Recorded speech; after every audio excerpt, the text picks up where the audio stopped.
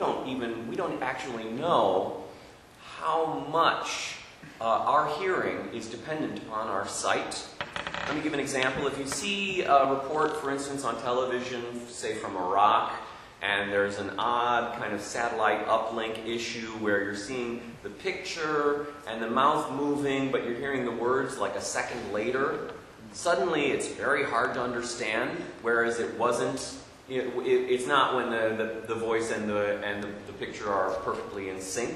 So there's a lot that has to do with your sight of that face that has to do with being heard, as does just the hearing itself. For instance, if you are in rehearsal for something and you take a microphone and you put it in the back row of the theater and then go back and listen to the rehearsal afterwards, I would be very surprised if you were actually able to understand more than about 10% of the play.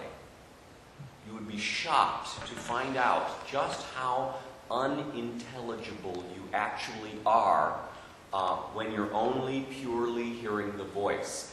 The face makes a lot of sense of the voice and helps the audience understand things that they wouldn't otherwise understand. There are probably words in the show that I performed last night that you don't use or don't come across very often, but contextually and given my characterization, you may have made an instantaneous decision about what that word means and gone on and allowed it to go on and forgot about it, just given the understanding of what was going on from the context of the scene.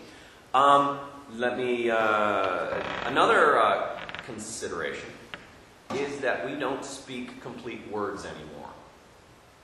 And this is probably the biggest issue with understanding actors on stage, is that we long ago gave up the practice of speaking final consonants of words.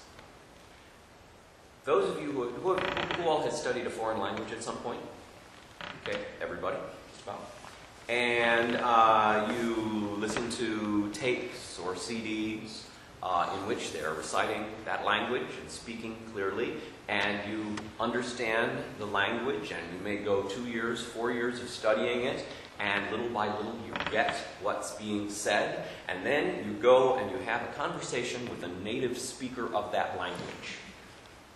How does that conversation go?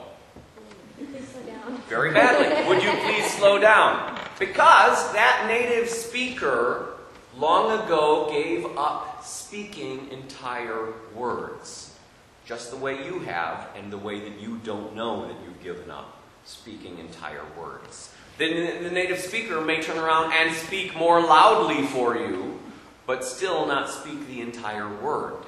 And so you still don't understand it any better than you would otherwise. What happens in practice, in rehearsal for instance, is we all come to rehearsal. On the first day of rehearsal, we crack open the book and we sit around in a circle and we read our parts. And as a group, we understand the play, we follow what happens, we understand the context, we laugh at the jokes because we see the jokes right there in front of our faces. We then go about rehearsing and memorizing and practicing, and little by little we assimilate the play and we work on it and develop it, and it isn't until, say, 6 weeks later that we let an audience in to hear what we have to say. And suddenly the audience doesn't understand it, and we discover that what we've been doing all this time has been performing for each other, and we all already know what's being said.